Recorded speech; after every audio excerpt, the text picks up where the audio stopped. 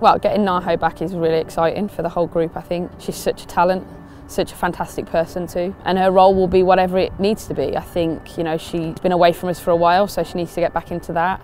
The good thing about this group is we've got some fantastic players here, so there's not a lot of pressure on her to be in the team and start straight away. But we can get her back into the routine of things and get her back into the group, see how she fits. And obviously it's just super exciting to have her back. Such a fantastic talent who was phenomenal for us the last time she was here.